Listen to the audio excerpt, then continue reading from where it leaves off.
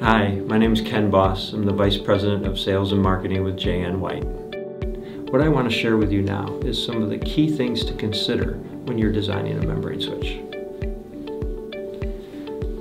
We're going to need to know what type of surface the membrane switch is applying to, whether it's plastic, whether it's metal.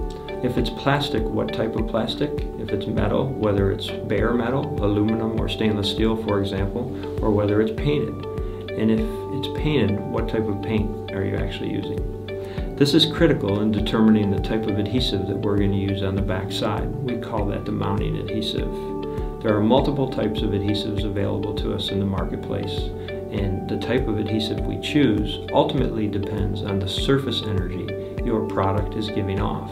It's that surface energy that will drive us into an appropriate family of adhesives, and it's that surface energy that we can determine based on the information you provide us in terms of the panel or substrate our membrane switch is adhering to. The other thing that's really critical is that we understand the pitch of the conductors, whether it's a standard 0.100 inch pitch, a 1 millimeter pitch, a 0.5 millimeter pitch, or something different.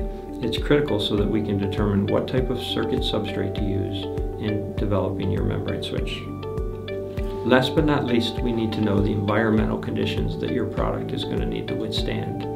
Will it be indoors? Will it be outdoors? Will it be subject to chemical wipe downs? Any sort of cleaning? All of that will help us determine the appropriate material selection, both for the membrane itself, all the layers of the membrane itself, and the graphic overlay or top portion that the user interfaces with.